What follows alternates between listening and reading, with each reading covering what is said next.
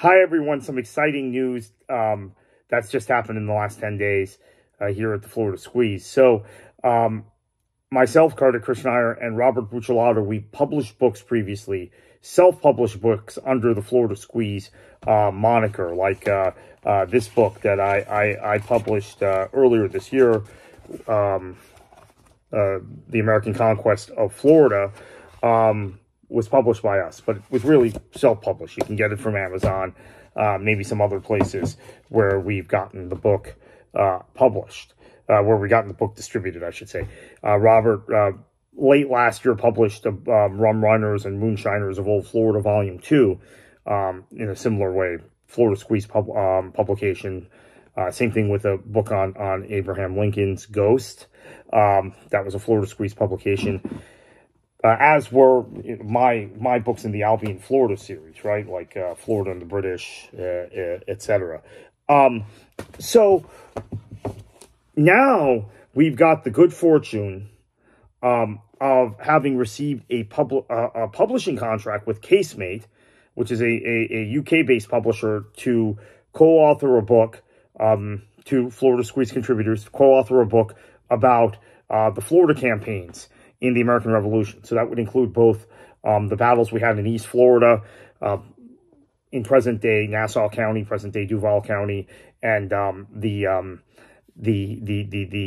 political intrigue and the attempts to capture St. Augustine by the Continental Army, right, by the U.S., and the naval battle we had off the Florida coast, off of Cape Canaveral, as well as the Gulf Coast front, which culminated with the Spanish capture of Pensacola, with the assistance of the French in 1781. So this is a real exciting new chapter, so to speak, for us. I'm heading off to Jacksonville in the next few days to commence research for this book. And the tentative publication date is toward the end of 2025 in terms of the U.S. It'll be published a little earlier in the United Kingdom. So just wanted to give you all an update on that. That's something we're going to be doing here. It will not interrupt the normal Florida History Podcast run that we're going through right now with the season on the governors. Now, once that season ends, once we're done with, we're going to go through Rick Scott, right? We're not going to cover Ron DeSantis because he's the current governor, and from a historical perspective, you need a little bit of a lens to focus, a little perspective. But we are going to go through Rick Scott. Once we're done with that, we're in the middle of Leroy Collins right now. We have another Leroy Collins episode coming out on Tuesday, which is going to be more expansive than just kind of the overview we did in the first episode about him, which was released this past Tuesday. But then that obviously leaves us, we're skipping Ferris Bryant and Hayden Burns, who, Ferris Bryant did some things. Hayden Burns was very indistinguished, really a bit of an embarrassment, quite frankly. We are going to do Claude Kirk, multiple episodes on Claude Kirk, episodes on Askew, Graham. The Graham episode, we did a Graham episode earlier this year when he passed away, so it's going to have elements of that. Episodes on Lawton Childs, Jeb Bush, Charlie Kristen, and Rick Scott.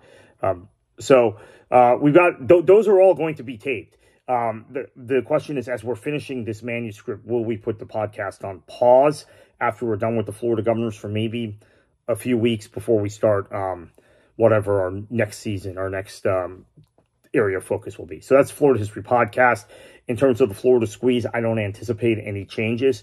The political season has wound down. We're going to be getting back to doing other things related to Florida. We might have a bankruptcy of Spirit Airlines, Florida-based airline, Chapter 11 bankruptcy very soon. So that's something we'll obviously be covering in addition to everything else that's pertinent to our wheelhouse in the Sunshine State. So thank you for your continued patronage of the Florida Squeeze, and look forward to speaking to everybody real soon.